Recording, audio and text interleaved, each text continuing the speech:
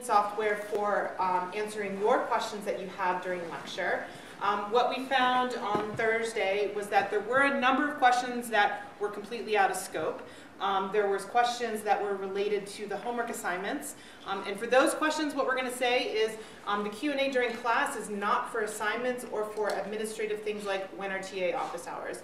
Those are things that are good for the discussion forum or for talking with us after class. There's a number of TAs that are in lecture, and they are here after class for answering those questions. We're going to try, in order to really keep things on track, we're going to, the class time is really about asking questions related to the lecture.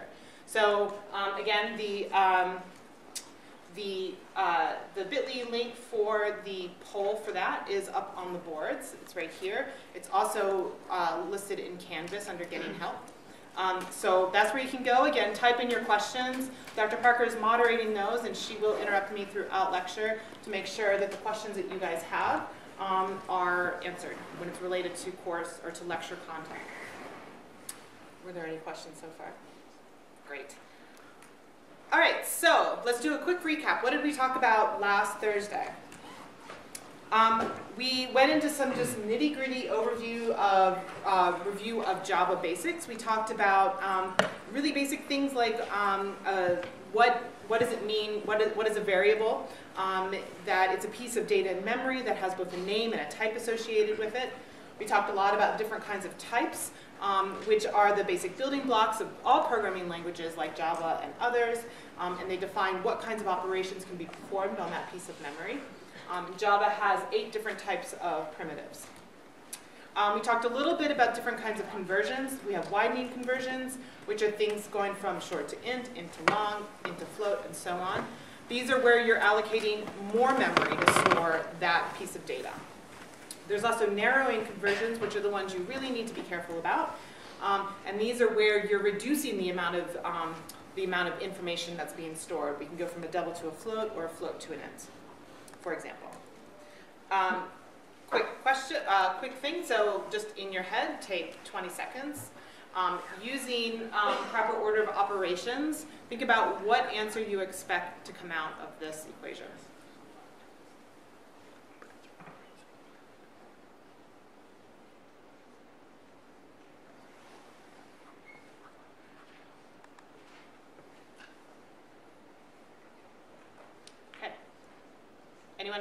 Anyone want to give an answer? 9.0. 9.0. Any other suggestion? 8. Any other answers that people got? Okay. Answer is 9.0. Okay. So we work from left. Yes. Go ahead. Answer this, and then we have a good question. Okay. Great. So if we look at this equation, what's the very first thing that we do here? What's the first operation we're going to do? 5 divided by 2, and what comes out of that? An int. And what's that answer? 2. Okay, so now we have a 2 there. Now what operation comes next? Times 3.0, right? So 2 times 3.0, and what do you get out of that? 6.0, right. Okay, and then what comes next? Exactly, we divide the 10 by 3, and what comes out of that? 3. And then what's the final operation? In the back, yeah? 6.0 plus 3. 6.0 plus 3, which gives us 9.0. Exactly. So a related question is, what is the difference in a class and a type? Great. So, a class is something that you guys define. So you guys get to define what is included in a class. And a class is more than just storing data. It's also about methods and functions. Okay. So in a class structure, you can have variables as well as different methods that are called. Whereas a type is simply just a piece of memory that is defined to be of a certain type, such as float, double, which says what kinds of arithmetic and operations can you do on it. Does that clarify that? Any other questions? Good, okay. Okay, one more really quick. Take 30 seconds and do this in your head.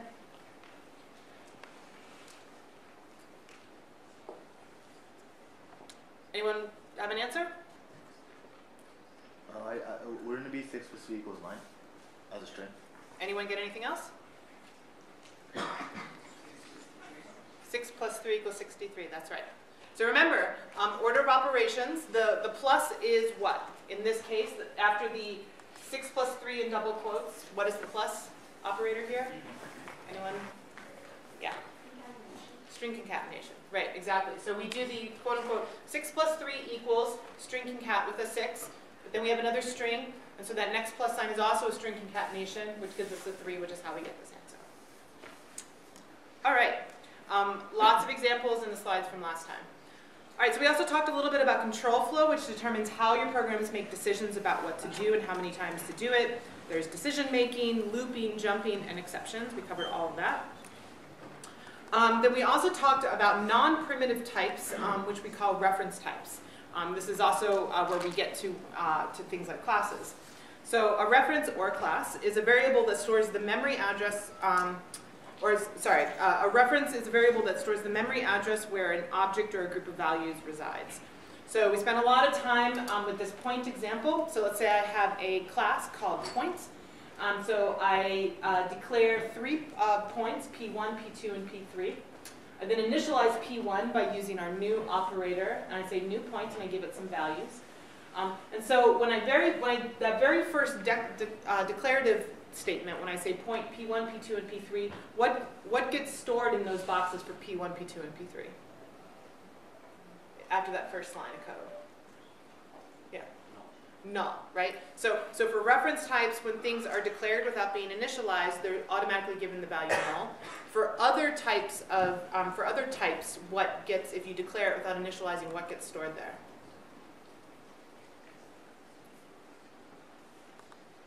Someone who hasn't answered a question yet? Yeah. 0 or the equivalent of 0. Yes. Okay, great. So the second line of code now we say P1 is equal to new point with some values. Now what we do is that actual point instance is instantiated and it's storing those values, and our P1 reference type is actually storing now a memory location that points to where that memory is being stored. So then when I say P1 is equal to P2, I'm not actually copying that data. All I'm copying is what's stored in that reference type, which is an address. So that's why now P2 gets the same address as P1. All right? So went over that in a lot of gory detail in the coding example on Thursday. We talked a little bit about parameter passing as well. So Java uses call by value parameter passing, which means a copy is created.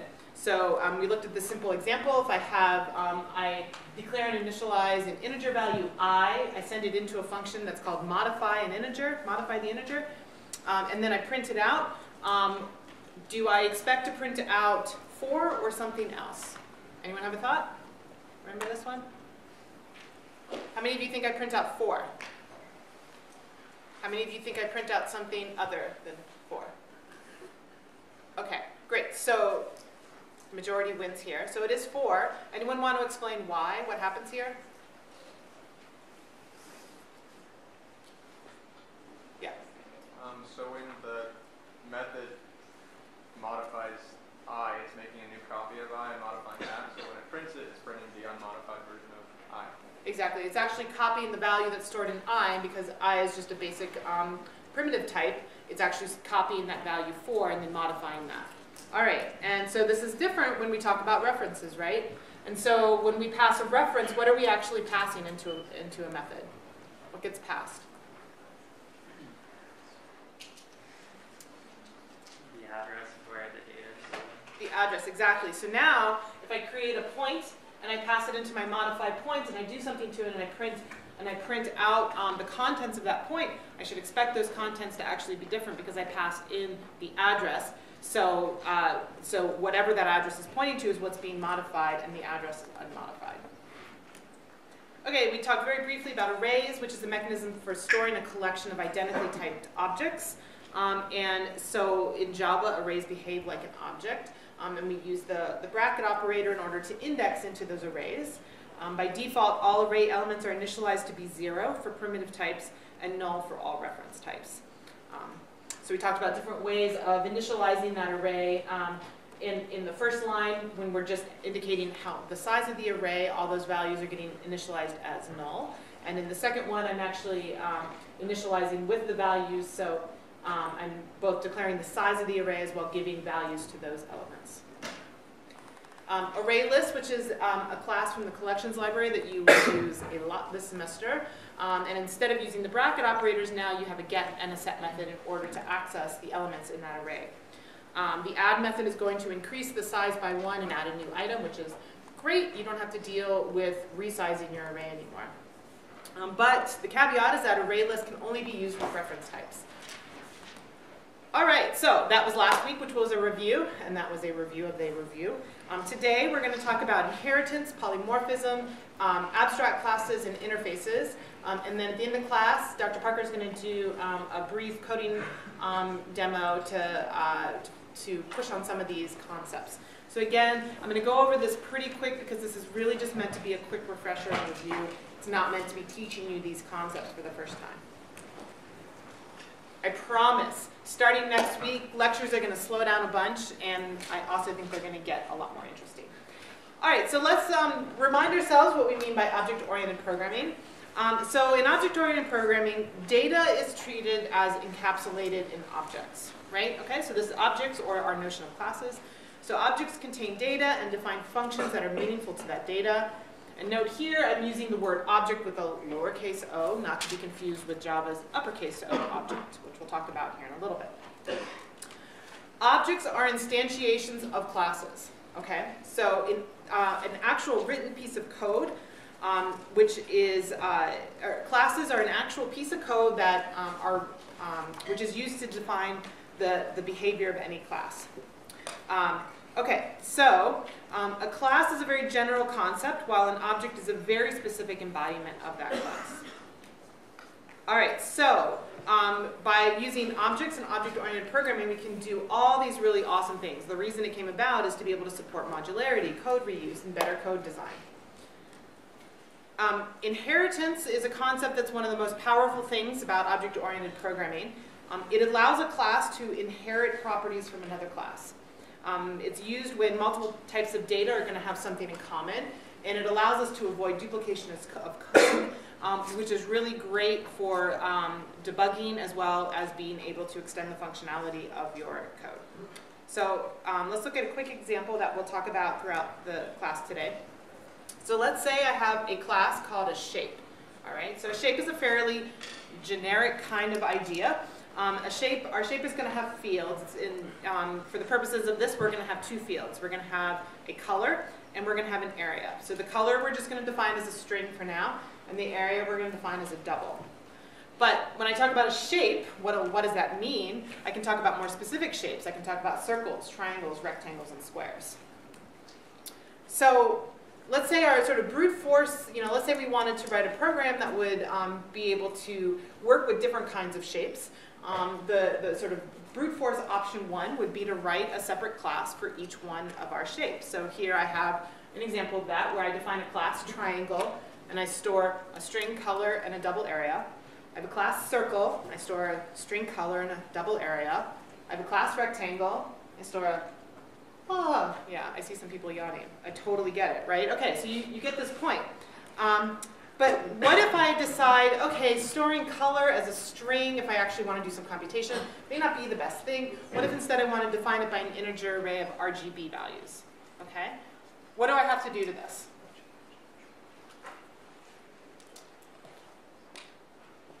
You change them all individually. I go in for each one of these classes and I have to change my string to an array and do it for each one, right? That seems like some wasted effort, and also even worse, potentially can add in bugs into your code. And what if I want to give each shape an outline color? Now I have to go in and add yet another variable to each one of my classes. So what can I do instead? What's my option? Is there anything to do? Yeah? Create an interface for shape. Okay, so we're going to talk about interfaces in a little bit, but before we even get to interfaces, what can we do? You can have a superclass. I can have a superclass. I can have a base class, right? Okay, so I can use the word extends, all right? Everyone remember the word extends? Great. All right, so here we go. So here's option number 2. Now what I do is I define a base class or a superclass called shape. And in that class, I can say, okay, all shapes are going to have 2 things. They're going to have color, and they're going to have an area. So I can define that in the base class. And now what I can do is I can create my individual specific shapes by extending the shape class. I can say triangle extends shape, circle extends shape, rectangle extends shape, square extends rectangle. Am I allowed to do that last one? Yes, right, great. Okay, so, and the point is that when I use this extends keyword, each one of these more specific classes is going to inherit all the public fields, public and actually I should say protected fields and methods of that shape class. Okay, so everything that goes in shape, all the more specific shapes also get. Great, so now if I decide I wanted to change my color from being stored as a string to a set of integers, all I have to do is modify how that's stored in the base class. Okay, right, base class, or we can refer to it as a superclass. So here's a diagram because I love visual things. So again, I have my shape class. I see that triangle, circle, and rectangle all extend the shape class directly, and that I've said that my square extends my rectangle class. Okay, so that's where we're at with our example. We're good? Great. Okay, so now that we have a couple of different shape classes, all with the common fields associated with every single one of those shapes. But, okay, not all shapes are created equal. So circles might, you know, they're going to have something, maybe a radius. Rectangles are going to have a width and a height, and maybe a triangle is going to be defined by 3 points. Okay, so now all of a sudden I have some things that are different between these. So then what do I do with this information? Do I put radius in my shape class and width and height and points? Do all those go in the shape class? Okay. Oh, Wi-Fi. Come on. Let's see, this is a poor question.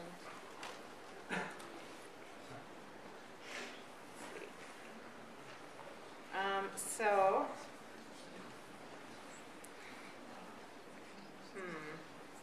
let me just go back and try this again.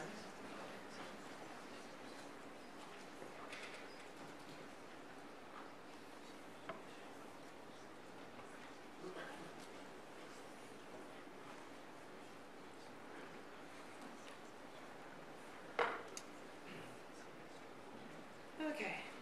How many of you are seeing a question on your browser that says, what type is S2 treated as? How many of you are just trying to load the web page? Like me. Okay. I will say that one of your classmates in here is also on the IT department's team and is here to debug. Mitchell, if you're here, it's not working. Okay, so it looks like about half of you are at least getting online. Unfortunately, you're not getting, I can't get online on my computer, so I can't actually get this question. Let me try, I'm going to just try it this way, so at least we can.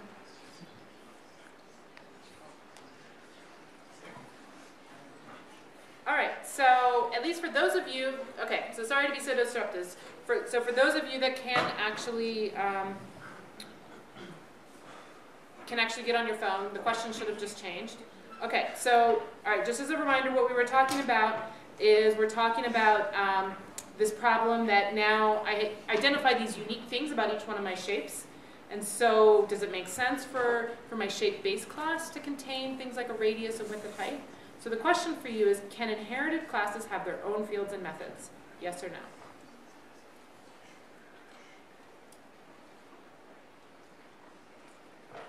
How many of you have been able to answer this? How many of you are still trying to resolve the website? Okay, all right, well, let's look at the answers. So 96% of you, 97% of you, which I assume is all but one person, said yes, and one person said no, and the answer is yes. Right, so the point is that individual inherited classes can have their own unique methods and fields, and this is part of what is the power behind inheritance.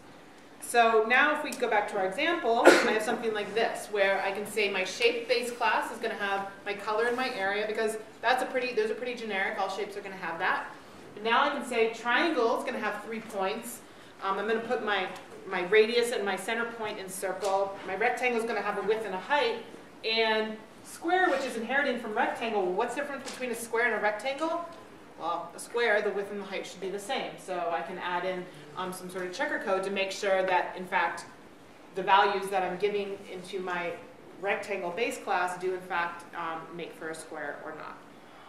Okay, so the point is here is not only do we get this awesome functionality that we get to inherit from a base class, so that reduces our work and chances of errors, but then we can also have the unique things reside in just those inherited classes. And those inherited classes can be base classes themselves.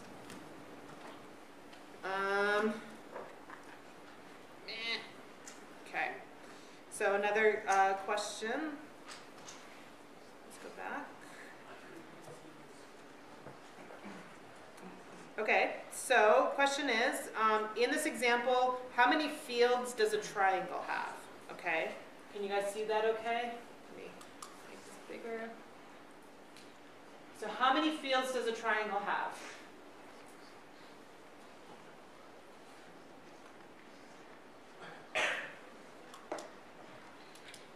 All right. Okay, so majority of you, oh geez, look at this. I can lock it. Duh. I'm getting better. I'm gonna figure out how to do this right. Okay, so the answer is in fact 5. Okay, so why is it 5 and not 3? Anyone want to explain? Yeah. Because as well as the 3 points it gets as a triangle, it gets the 2 points, the 2 fields that it inherited from the shape class. Exactly. Don't forget those 2 fields that it inherited from shape. Great. All right. So then the next question was,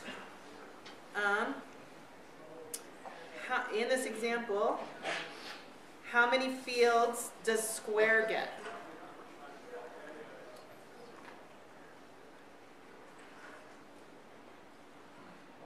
Oh, sorry, I'm sorry, I got to make it active. There we go. Okay. How many fields does a square have?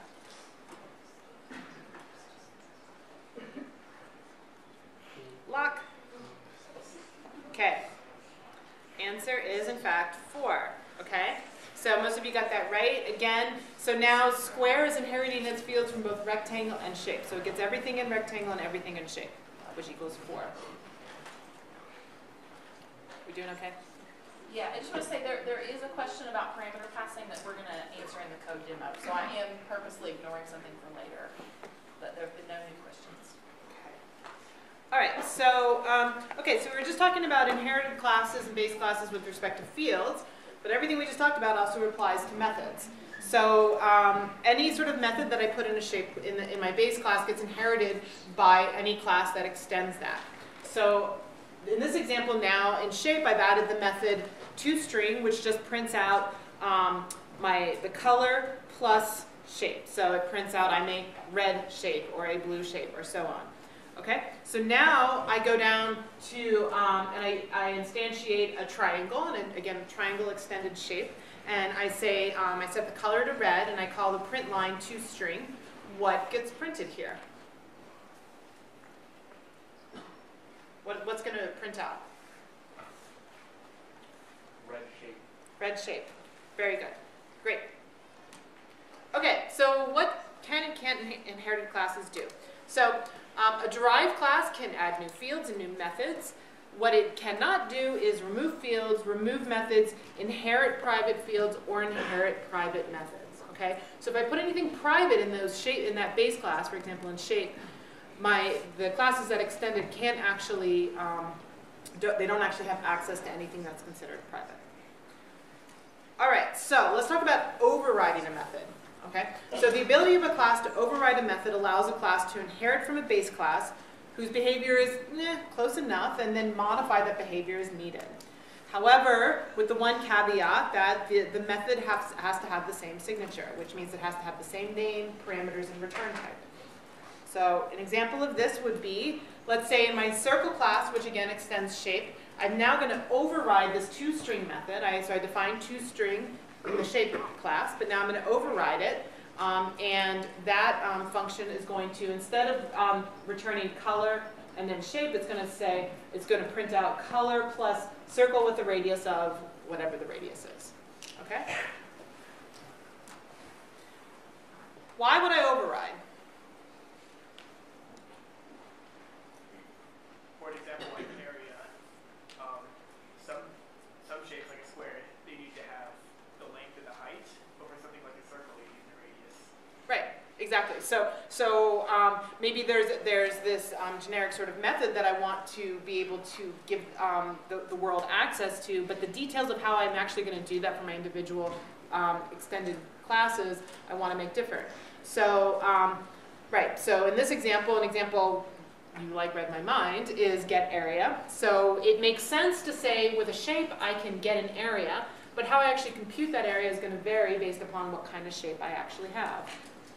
So we can also do what's called partial overriding, where derived classes can explicitly invoke the base class's version of a method using super.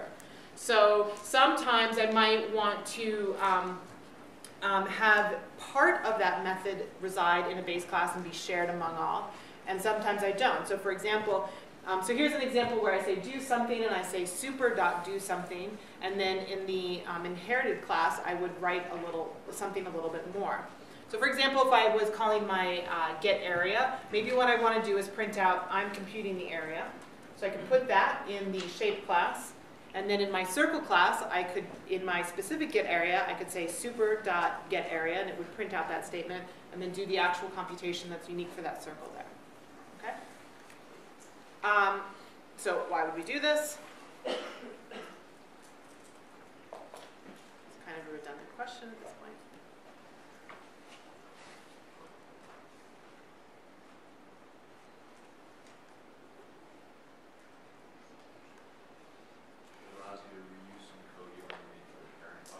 Exactly. It's basically reuse, reuse, reuse. Like a recycling motto. Okay. So, right. So we can reuse things, but it's in the case we want to do something slightly different than the base class, but most of that code is already going to be there for us. Okay. Reuse, reduce, recycle. All right. So again, what we've been talking about here with inheritance is let's just as a quick recap. So option one. So let's say we had no base classes. In this example of using the different shapes, what I was forced to do, if I wanted to have circles and triangles and squares, is that I would have to copy and paste. One thing is I could copy and paste my implementation of circle, modify it slightly for a triangle, rectangle, and square. Problem is if I copy and paste a bug, I'm going to have to debug it in every single one of those places. If I want to extend or modify some code, I'm going to have to do that also in each one of those places. And there's also then no inherent relationship between classes. For example, I can't pass a circle to a method that expects a shape. Maybe I just want to have an array list of shapes. But without using inheritance, I can't actually do that. Option two, on the other hand, is to use base classes and then have other more specific types of classes extend that. So we can write one function that operates on any shape and automatic code reuse through inheritance. Let's pause and take some questions. So can a child class use a parent class constructor and add fields to it? Great question. Anyone know the answer to that? In the constructor of a child super parentheses, that's the constructor of that. Right. So So the question is, it's not quite well defined, so I'm not exactly sure what you mean, but if you mean can you use the parent's constructor as in call it and then add fields to the child, yes, but you cannot add those, you cannot pass those new fields to super, obviously, because they don't exist for the parent. And that's how you answered the question. That's how I took it too, but I wasn't exactly sure. Another question, if C extends B and B extends A, then does calling super in C call the method or constructor in A or B? oh geez, can you say that one more time? Or maybe you could answer it. So if C extends B and B extends A, so A is a grandparent, B is a parent, C is a child. Yes. Yeah, so you call super in C, who are you calling? The parent or the grandparent? Wait, is C the grandparent? No, C's the child. C for child. Wait, the hierarchy is A, B, C. Oh. And you call super and C, and who's getting called? Okay. Anyone want to take that one?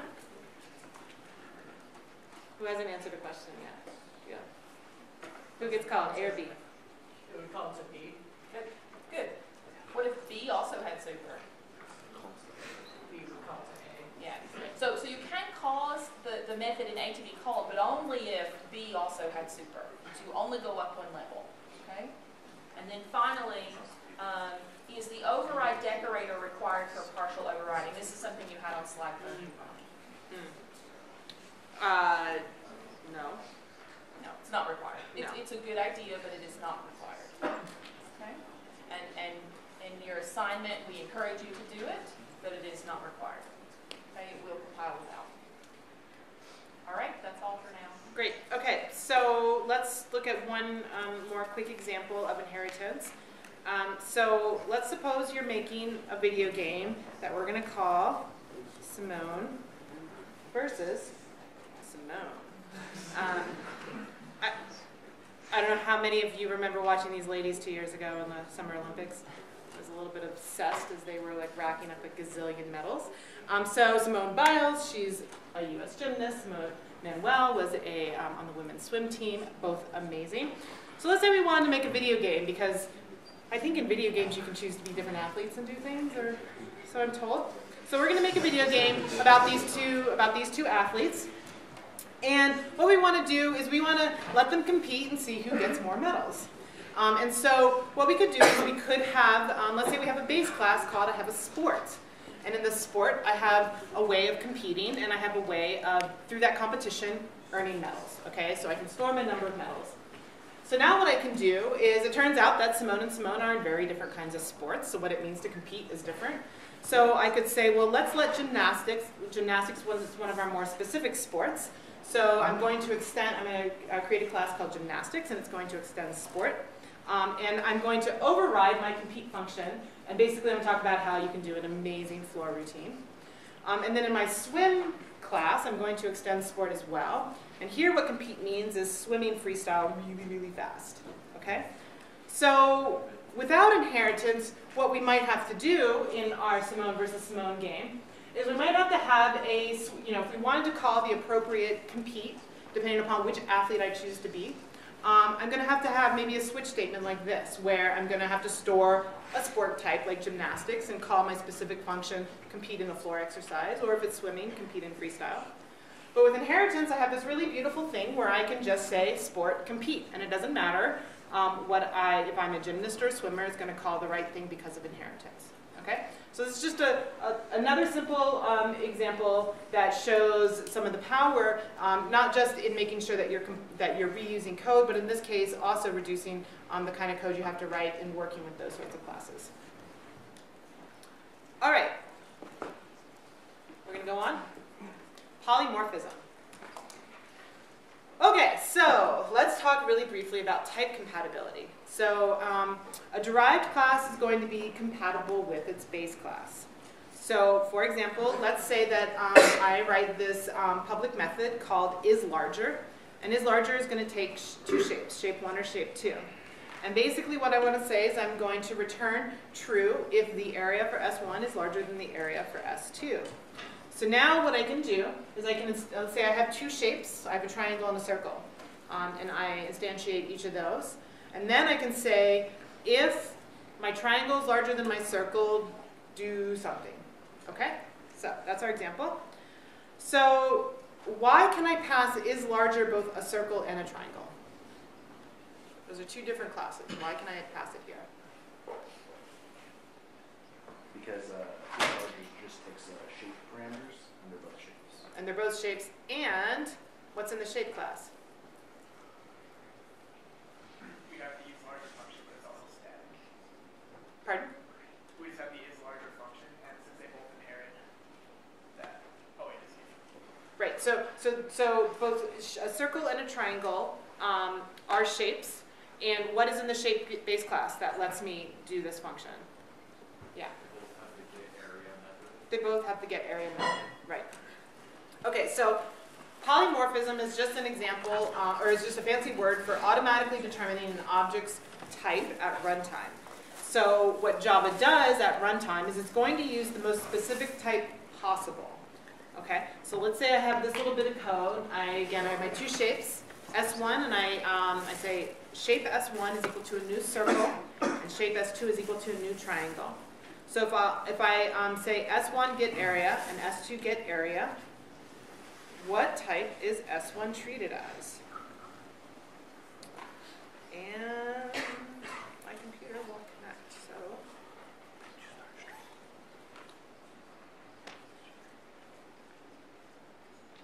Okay, so again, the question is, in this bit of code, wait, what did I ask? What type is S1 treated as when I call S1.getArea? Is it a circle, a triangle, or a shape?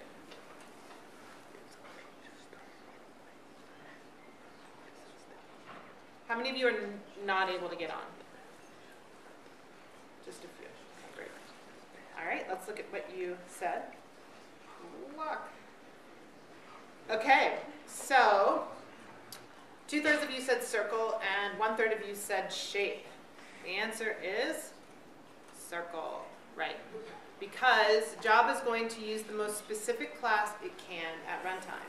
And in this case, for example, because circle has a getArea method, it's going to use that as opposed to shape. All right, I think I had another question right. Nope, not yet. Okay. Great. So, so Java, you know, one of the things about Java as a programming language is that it really takes OO to an extreme. So every single reference type is actually polymorphic because every reference type inherits from object. And here I mean object with a big O. Okay? So when you write your own toString or equals methods, you're actually overriding object's version of that. So you're overriding all the time. Right, object with big O. Okay, so for example, in assignment 1, you're working with a matrix class. So I have matrix M, and I declare and initialize my matrix.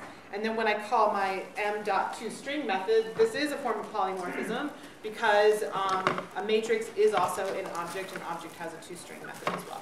But you're going to call the more specific version here, which is the toString method that you're writing for the assignment. Is polymorphic. Great. Yes. Yes, it is. Okay, so here's another example. So let's say now I create an array of shapes. And so this is a nice moment for me to mention this is pseudocode. Okay, because why? Why is that first line not like for real code in Java?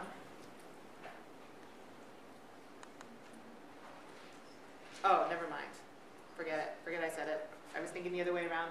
If I had made this array, okay, sorry, I was remembering array list can only hold reference types. It's not the other way as well. Okay. All right, so I create an array of 5 shapes, and I'm going to initialize those shapes to be a triangle, a circle, a rectangle, and so on. Okay? So then what I'm going to do is I have a function here where I want to compute the total area for all the shapes that I have in my array. So what I can do is I can just iterate over each one of those shapes and call the getArea function. And that's because getArea exists in this base class, so I know that I can call it. But at runtime, what is Java trying to do? Anyone want to remind us what does Java do about what it calls? Find the most specific type. It's going to find the most specific type. And because in each one of my inherited classes, I actually define what it means to get an area, that's the one it's going to call. All right, that's all I was going to say on polymorphism. There is one question, so back to your example, why is S1 treated as a circle when it's declared as a type of shape? Why? In this one, I guess? Why is S1 treated as a circle when it's called a shape? When I call getArea. Actually, let me offer an alternative explanation. Okay, you see 2 types in this declaration. You see a type that is on the left side. We call that the compile time type. That is the type that the compiler thinks S1 is. And then there is the type that is used to actually instantiate this object, and that is what happens at runtime. So we call the one that you see when you call the constructor, which is usually on the right side, we call them its runtime type. And these types don't have to be the same, but they do have to be what? What's the rule? So it doesn't have to be the same thing on each side, but there is a rule.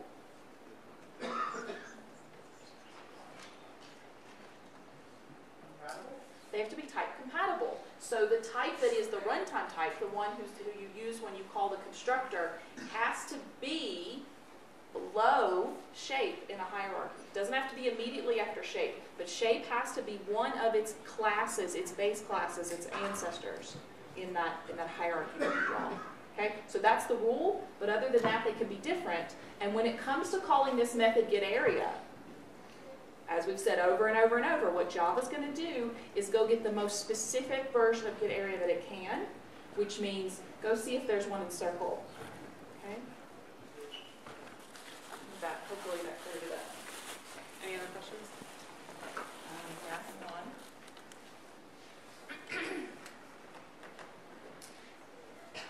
on. Okay, are both types stored with the object?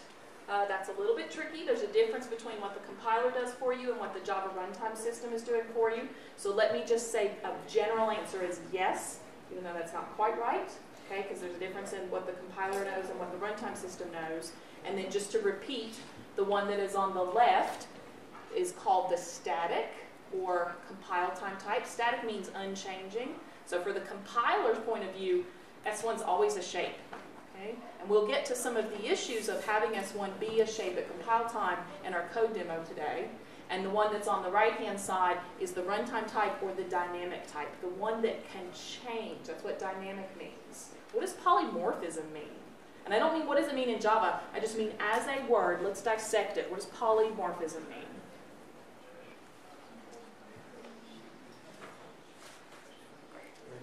Many forms.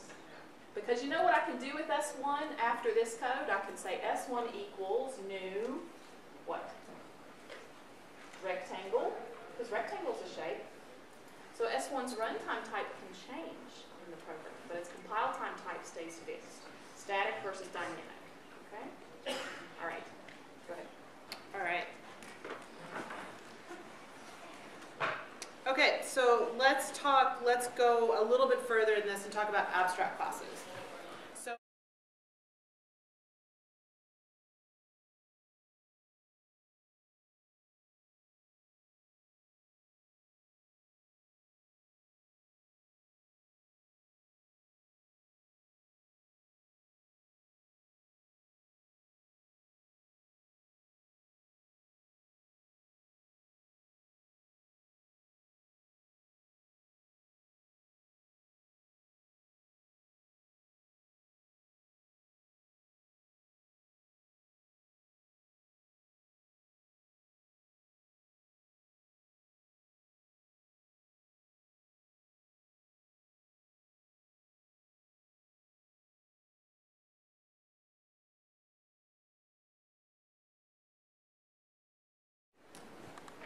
So now a class that has at least one abstract method is known as an abstract class. And derived methods must implement any abstract method. Abstract classes cannot be instantiated, okay? So that means I can't actually say shape S1 equals new shape if it's abstract. Okay, so next question.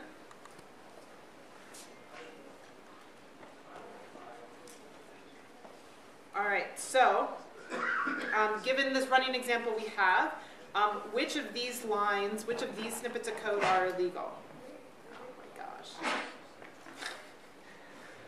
just gave that answer. If you were paying attention, I just gave this answer.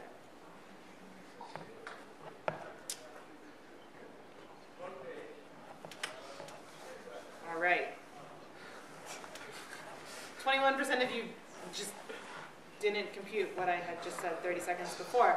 So because we now have an abstract method in our shape class, we can no longer instantiate a shape because we would have a method that has no definition to it. But we can in fact instantiate a new shape as a triangle, assuming that we've defined what get area means in triangle. All right. Okay, so abstract classes can only be base classes. That's it. It can only be a base class. All right. There's a lot more questions about homomorphism, but we'll just move into the code demo. Okay. All right, so interfaces. Let's talk about interfaces. So interfaces, as someone brought up before, an interface is the ultimate version of an abstract class. Every single method in an interface is abstract. So what's the point of an interface then? Why do we have interfaces? Great at labeling like types. Like in our examples where we've had, it's great for like sorting objects. Right, so basically what interfaces are great for is they're great for letting us know, it's giving us an API, right? It's letting us know that there's this common set of things that we can assume for any class that's going to have this type of, that's going to extend from this interface, right? So every method is abstract, and it can only contain public static final fields. And it's declared with interface instead of actually using the keyword class. So any class that's going to derive from an interface uses the word implements instead of extends. And so that implements, then you can think of it as sort of a form of contract, right? So then any sort of derived class that implements an interface says, I can guarantee to you that I'm going to make sure that I define what all these methods mean for my class specifically. So subclasses can actually implement multiple interfaces, but you can only ever extend from one base class. Right, so an interface provides a contract that guarantees objects that of a certain type can do certain specific things. One type of interface that we're gonna talk about is the comparable interface, and the comparable interface has a single method, and that's it, and that's called compare to. Classes that implement comparable have a natural ordering. Okay, so anything that's going to implement comparable would be something that I could order in some way. So it can be sorted without knowing any details about the class, just use the compare to method. So for example, let's say I have a class, person, that's going to implement comparable. So now again, instead of using extend, I use implement. And my person class has a name and it has an age. Okay? So because I've implemented comparable, that means that I have to define a function called compare to. So I override this here in my person class definition. So in this case, comparing two people, there's many different ways you could compare people in order to rank them. You could do height, you could do zip code, you could do a whole bunch of things. In this case, we're going to do age. So inside of my compare to, it's going to return if the two people have the same age. So if this has the same age as the person I'm comparing to, I return a 0. So in comparable, 0 means equal. And -1 means that that person is less than, and +1 means that person is greater than. So then if I'm not equal, I say else return, if this age is greater than my compared to person, return 1, otherwise return -1. So I've used something here called the ternary operator. How many of you are familiar with this shorthand version of if then else? Okay, so it's just a shorthand in Java that you can use that basically says you give it some sort of oh my gosh, what's the word? You give it some sort of Boolean? Conditional. Thank you. Conditional. You give it a conditional, which is this age greater than p dot age, and then the question mark means, so if that, then 1, and then the colon means else -1. Okay, so it's just a shorthand for doing an if then else. So is the first part before the question mark, is that just any Boolean statement? Yeah, any conditional statement, yes. Yep. Okay, so again, we're talking about implementing this comparable interface. So the way that I would use this is so now let's say I create two people. One of them is Simone Biles, who's age 20. And the other person is Simone Manuel, who's age 21. And originally I had put myself and Dr. Parker in here, but I knew she would object to this. So, so now what I can do I can say print line, I say P1, who is Simone Biles, compared to P2, Simone Manuel. What is going to print out here? Anyone have a thought? What gets printed out? It's going to be an integer. Who has a guess? Who hasn't answered yet? Has a guess? Yeah. You think it's going to print out which one? -1. Any other thoughts? Okay, so that is in fact correct. It prints out -1 because it's saying it's calling the P1s compare to. So it's comparing P1 to P2, and Simone Biles is in fact younger than Simone Manuel. So in our if then else statement, it's going to go to the -1. So that's what gets printed out.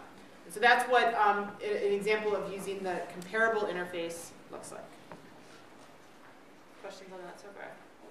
Not specifically that, and you might get to this, or if you do, please just wait, but why would you use an abstract class over an interface? Good question. I don't get to that. So if we talk about abstract, so interfaces are sort of abstract classes taken to the extreme, right? Where you can, every single method is an abstract class. So why is that just not considered an abstract class? Well, one thing, if you remember, is that in class can inherit from multiple interfaces, but it can only ever inherit from one base class. So if you have something that's an abstract class, something can inherit from it, but it can't inherit from any other base classes. Whereas an interface is something that inherited class can have multiple, can inherit from multiple interfaces. Does that answer the question? Well, also, there's the advantage in an abstract class. You can have some implementation. If your implementation makes sense at the base, it's not going to get more specific down the inheritance hierarchy. Code reuse says put it as high as you can, and an interface doesn't allow any code. Yeah. Okay. Good question.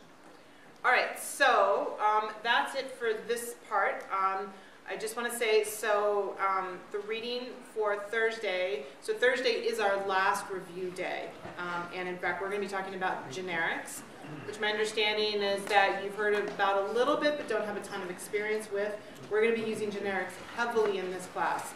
So we're going to do a refresher of what generics are. I encourage you to look at this Java Notes web page that we have. Don't forget, assignment 1 is due Friday at hey, we're not done talking up here. So assignment 1 is due Friday at 5 p.m. Again, this is a solo assignment, so you have to complete this on your own. And the academic policy acknowledgement is due on Thursday evening. Okay? So what we're going to do, we're going to transition. Dr. Parker is going to do a code demo. We're going to take about a 5-minute break right now. So Less than 5 minutes. So just a few minutes. As soon as we get set up, I'm going to get started. Okay. Let's try to connect this. See if we can connect better. Let's see what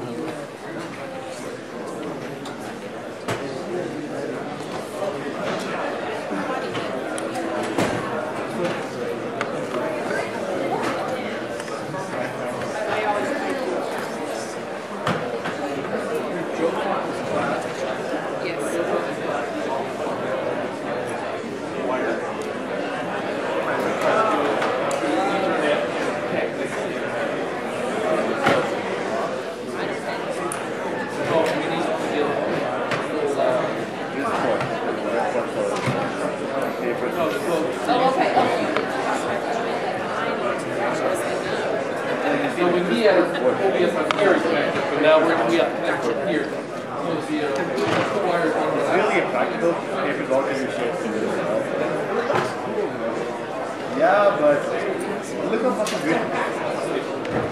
That's like I don't want to use one as a paper holder. No.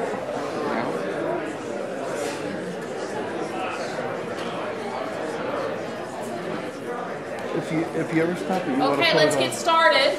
So this is actually not something that you want to leave for. I know we said to do that last week, but this is not, that's not why we're taking the break. We're just taking the break to change presenters. This is material that you need to stay for, okay? So, the question about parameter passing came up again in the moderated questions. So, this is the question. We have this modified int example on the slides. We've seen that before. Okay, we know what's going to happen. But the question is, what if you pass the wrapper class version instead? Okay, so you'll notice we have modify int and int I, and I've modified it with a plus plus. And now we have modify integer. I'm passing the wrapper class for int. And I do the same thing, and I say I plus plus. And I think this was a very good question. This is why I wrote this code on the fly. I did want to give you a hint, though. Remember how we use wrapper classes. There's auto boxing and auto unboxing. And it has happened automatically for you with the compiler. So as a programmer, we forget that that is happening. So auto boxing is happening here. When I say make an integer, which is a reference type, y, and I set it equal to 4, which is a primitive type. I didn't write the equivalent code here for you, but does anyone know what this is? Integer y equals, what does the compiler insert for you? New integer parenthesis 4. Parenthesis 4. It actually calls the constructor for the integer wrapper class, and it passes 4 as the int that you're wrapping, right? Okay, it's being done for you automatically, so we don't see it here and we don't see a compiler error. The part that's important for this question is the auto unboxing that's happening. So I++ is the same as get the int, the little int value out of the integer. I have to put that somewhere, so I put it into an int z, and then z++. Okay? So we know what's going to happen here. We definitely print 4 because calling the method gives us a copy of the primitive, so changing that copy does not change the original primitive. But what about here? What are we going to print?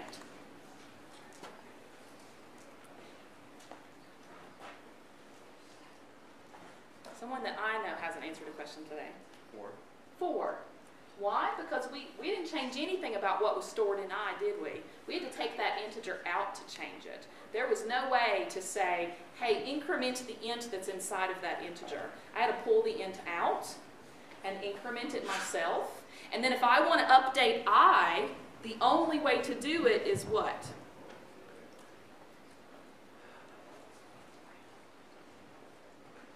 Josh, you want to say what you said before? Oh, new. Good, Z. We'll do Z in this case, right? Oh, well, actually, I guess we can't say Z directly. So Z's value, which would be 5 here. And you'll notice I'm making an entirely new integer with an entirely new address. This method has no way of changing that integer. Okay? So that's the answer to that question. It was a pretty good one. It's a subtle thing about parameter passing that even though we went over this a lot last time, we still didn't get to. Okay? So let me just say one more time. You guys are posting questions to the thing that I'm moderating. A lot of them can be answered by writing your own code examples. This is an example of something that could have been answered yourself by just doing this, but it was a good enough example getting to some of the subtleties of parameter passing that I wanted to do it. There are other questions you're asking I'm ignoring because you can answer them yourself, okay, and you need to. You need to get in that habit. I now want to move on to what we're really going to talk about today, which is polymorphism. And I'm going to work in some of the questions that got posted right as we were ending. Okay, so I'm going to try and answer some of those questions about polymorphism with my example. So, we have a very simple hierarchy built. And I just want to give you an idea of what this picture means. So, object is a class we, of course, did not build. That's already in Java. It has more methods than just equals and toString, but equals and toStrings are the ones that we override the most, okay? So it's colored a little differently because I didn't write that class, but every class is derived from object. I did write a parent class, okay? So this parent class extends object. We don't say extends object because that happens automatically. And what I did was I overrode the equals method. I don't have the override decorator, but I know I'm overriding it because there's a tiny green triangle over here that says I am. Okay? So I'm not doing anything interesting. I'm just going to print a message This message is going to be useful to us to know when we call equals, whose equals is it? So if it prints this, it's the equals in parent. And you can see I have a little clue for us visually. Parent comes from object, and it has its own equals method. And that's all it has. Okay? Then we have child. Child extends parent. This, of course, explicitly has to be said. And it overrides toString. I know that's an override. I see another green triangle over here. And it provides its own new method called bar. Okay? And again, visually, our reminder is there for child. Finally, grandchild also has its own equals method.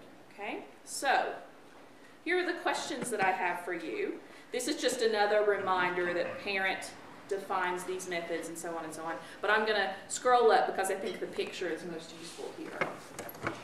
So here's our first question, and we're going to try this as a poll. Your poll will have choices A through E. Sometimes we don't need all the way to E, so use that accordingly. Here's your first question. I have purposely left this commented, but I want to know what happens when I say grandchild G equals a new child. Is it A, a compiler error, B, an exception at runtime, or C, no error?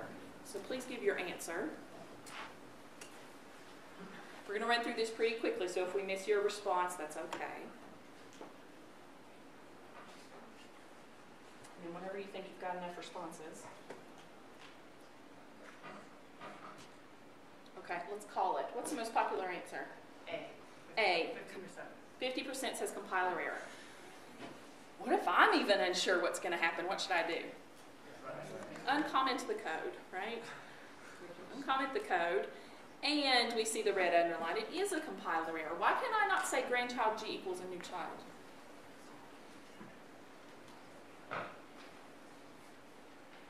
Since grandchild is lower on the hierarchy, Yeah. we can't do that because you could have added things to grandchild that aren't part of child. Good. We're going the wrong direction in the hierarchy, right? Based on what I said earlier.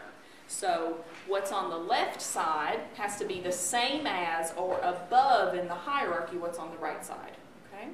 And it's not. So it violates that rule. So I'm going to comment that back so that we can go to our next question. So this is the one we're on now.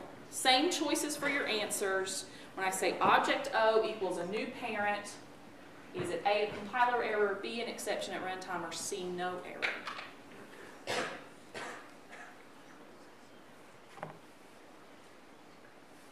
Overwhelmingly C. Overwhelmingly C, no error. No compiler error. I could run this code and notice that no exception happens. I won't to save time. And you're right, there's no error. This is going the correct direction in the hierarchy. You can do this. Okay? So let's go to this question right here. So now you've got choices. Actually, this should just be D. We don't need an E. So let me change that to D. I've taken out a choice at some point. So what happens right here? Which version of the equals method is called on O? So it could be A, object, B, parent, C, grandchild, or D, maybe it's a compiler error. Notice I have it commented, so you can't see if it's a compiler error or not.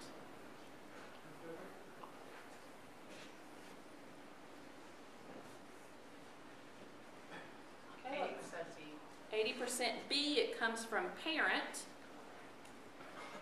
Okay, good, it's not a compiler error, but what do I now need to do to know if it comes from parent? Run it. What did we put in parent's equals method? We put just a little printout message. They'll say, hey, from parent, this is me. So let's give it a try. Oh, good, it is from parent. Okay, so that is correct, and the reason is, well, there's two things that happened here. Number one, why did it compile? I mean, I did specifically comment the code and ask you, with the possibility being that it might not compile. So why did it compile? What is the compiler going to check to give you thumbs up or thumbs down? Whether or not there's actually an object in the variable of.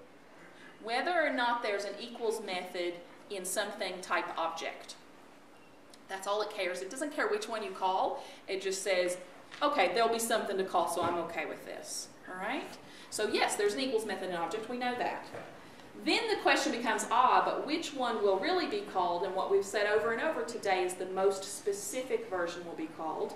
And so if we look down that hierarchy, at runtime, O is really a parent. And there is a more specific version of equals in parent. That is the one that will be called. So it's the compiler's job to make sure there will be a method for you to call at runtime. It doesn't decide which one. At runtime, which one is decided, and the rule is the most specific one is the one that will be called. Grandchild also has an equals. That looks even more specific. It's further down the hierarchy. But O is not a grandparent. O is just a parent, so you can't go further than that. Okay? All right, next one. We're right here. Which version of toString is called on O? Your choices are A, object, B, child, or C, it's a compiler error.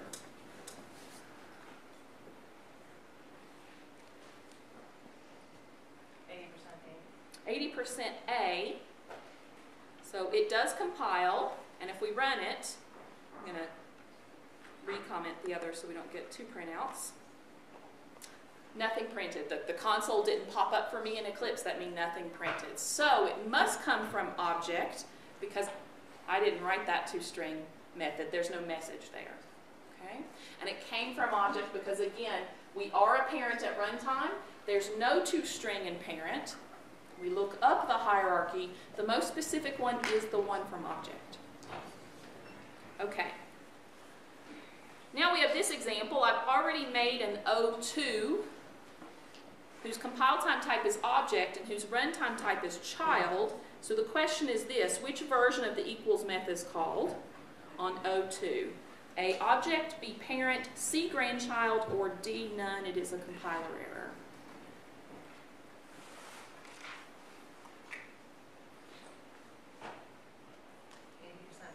%B. 80% B. Again, it's not a compiler error for the same reason the last one wasn't. Object has an equals method, so the compiler knows there's something you can call, but the question is which one will actually be called, and we see that it is the equals method from parent.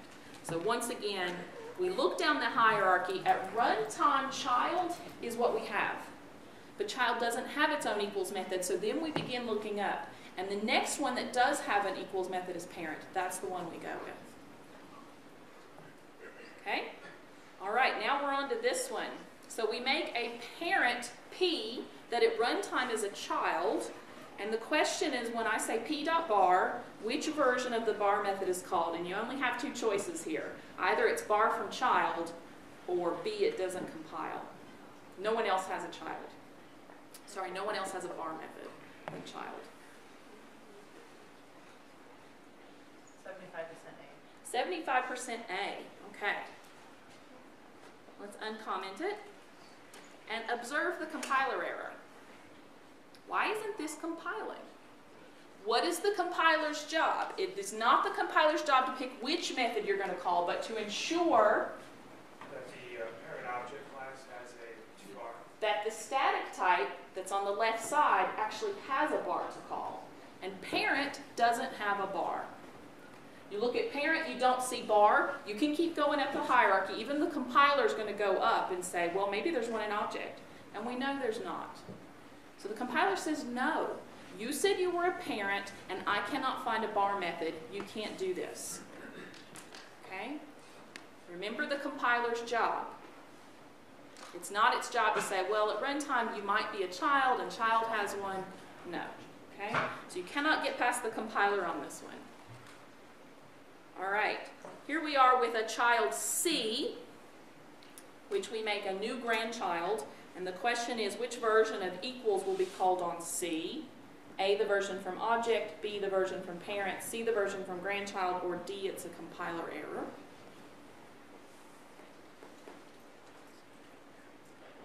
%C. 75% C. It is definitely not a compiler error. Everything has an equals method. But which one will we call? Let's run it.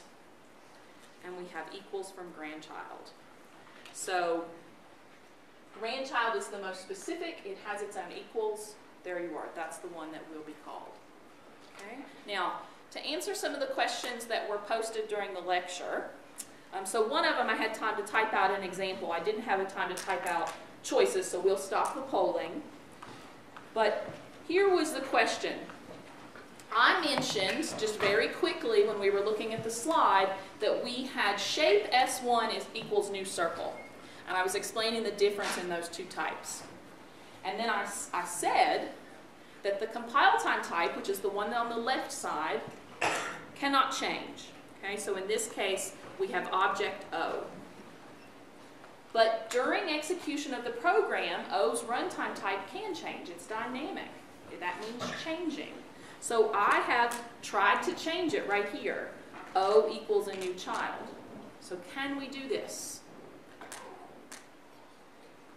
Yes. Yes. Let's uncomment it and notice there's no compiler error here. You can do this. So a question that was posted is, what happens to the original new parent?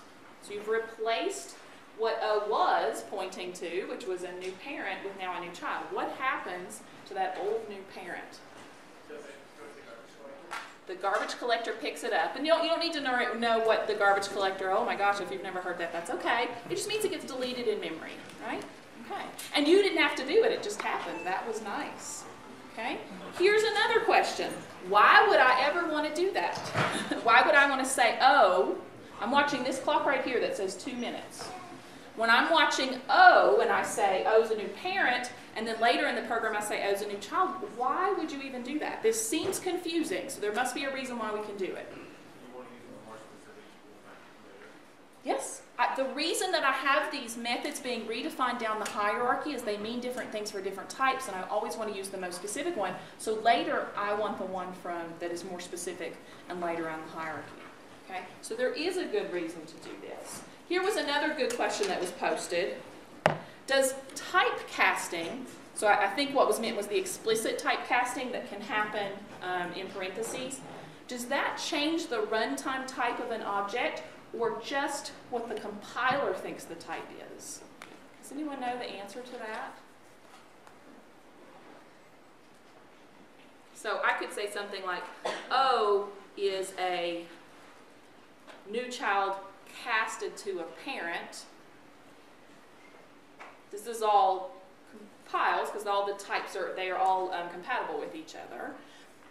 So O, does it become a parent really, or just for the compiler's point of view? It's just the compiler's point of view. Okay. So that typecasting is just so that you can pass through some compiler rules that you weren't passing without the casting. In general, it's a really bad idea. If you find you're having to do this, you need to go back to the drawing board. You should have done something differently to begin with.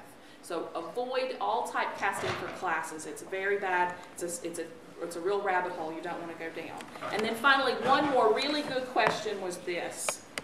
So let's suppose that I make a method, let's say foo, to take an object, A, let's make it a little a, and it does something with that, okay? And then from here, let's say what I pass to foo is C. Notice that C above there is a child. So C's compile time type is child, and then I've called foo, and foo's parameter type is object. So the question is this. Is what I've passed to foo a child, or is it an object? And I think there's two parts to this answer. So not you, but next to you, who I haven't heard from. It's a child that will build up until it gets something that can work. What are the two parts to this answer?